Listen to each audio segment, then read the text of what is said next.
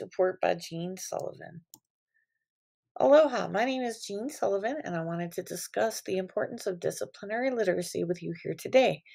In today's vlog, I will be specifically focusing on disciplinary literacy in the elementary classroom for mathematics.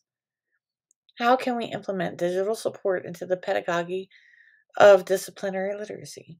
In mathematics, students are encouraged to focus thinking through connections to life experiences. Students are expected to read, analyze, and write about math text.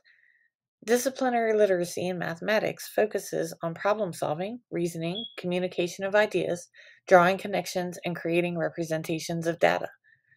Discussing the use of digital tools with students will help them form real-world connections about mathematics. Spreadsheets, graphs, digital modeling software, digital measurements, and graphic organizers are all digital tools we can incorporate into the pedagogy of disciplinary literacy in mathematics. How can these strategies be utilized in a special education setting? Graphic organizers and visual aids are always helpful in a special education setting.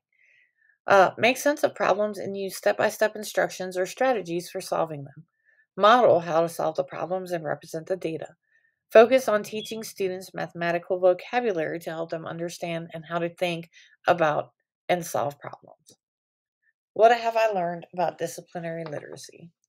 Selecting a text with digital tools that help manage data, model solutions, and explore outcomes for the problems.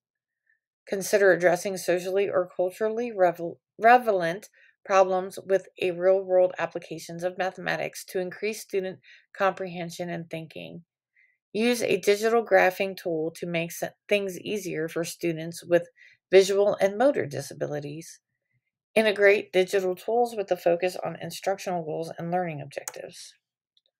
The focus of my inquiry this semester is improving student learning outcomes with digitally supported disciplinary literacy strategies. The professional text and related inquiry is from Digitally Supported Disciplinary Literacy for Diverse K-5 Classrooms by Jamie Cole, Amy Hutchinson, and Lindsay Woodward. Does the implementation of digitally supported disciplinary literacy strategies improve engagement and learning outcomes when implemented with fidelity in the classroom?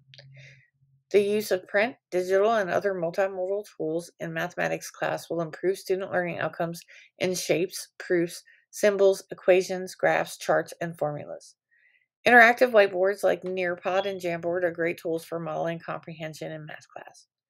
The reading strategy for mathematics text should always be focused on problem solving. How can we best utilize these tools to support learners in accelerating their learning?